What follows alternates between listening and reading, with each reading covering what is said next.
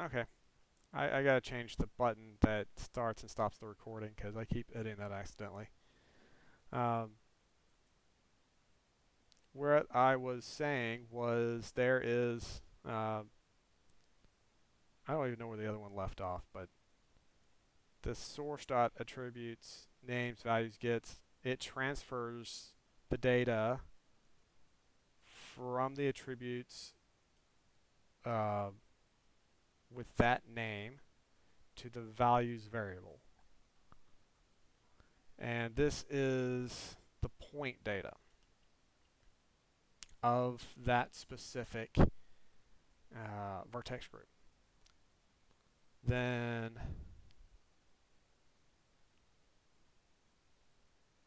vg2 and destination.keys. Alright, so this is because the vertex groups of the destination is not in the same order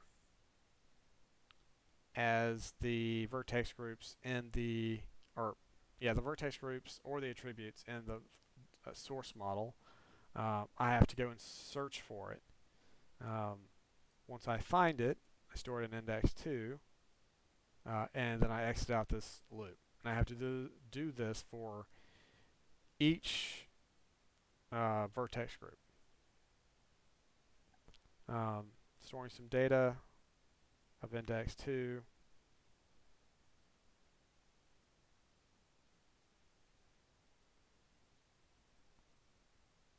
And here is where uh,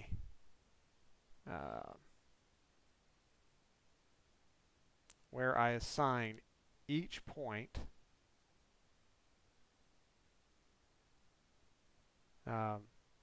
in each vertex group the value of the attribute that's stored on the geo-nodes group. New vertex add group, which is this right here, it's a variable based on that. Add, P is right here from the loop, and this only goes if the value inside that is not equal to 0. That, it changes everything, because here, if I don't have this, it adds in the point to the vertex group for every single point, regardless of what its value is.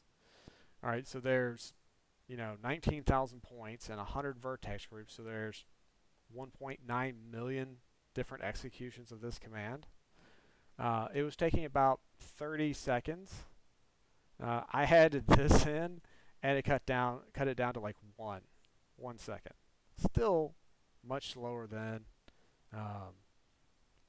I would like it to be, but it functions. It allows the vertex groups to function in 3.4 and onwards until, from what they were saying, the reason they made the design decision to break vertex groups for geometry nodes is because they're going to someday add in all the stuff directly into geometry nodes.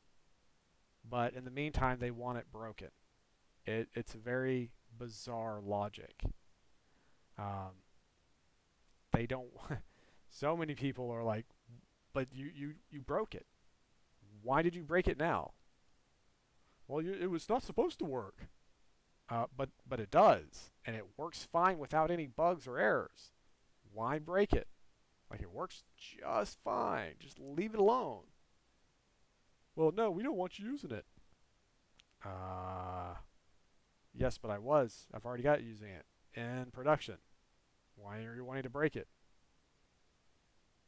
But it still works in 3.2 beta. It worked. I don't know if it works in 3.2 released, but from my understanding, they added in a single line of code somewhere in 3.3 that breaks it. But if you want to transfer vertex groups from a geometry nodes model to be able to use it, because I have to do it for rigging, and I have to do it for hair, because Like if I tried to add in the curves here, it bugs out. Like it says something about the UV map is broken or whatnot. But let's see how many points are on this one. 75,000. So I can show you the rig. Select the rig. Pose mode.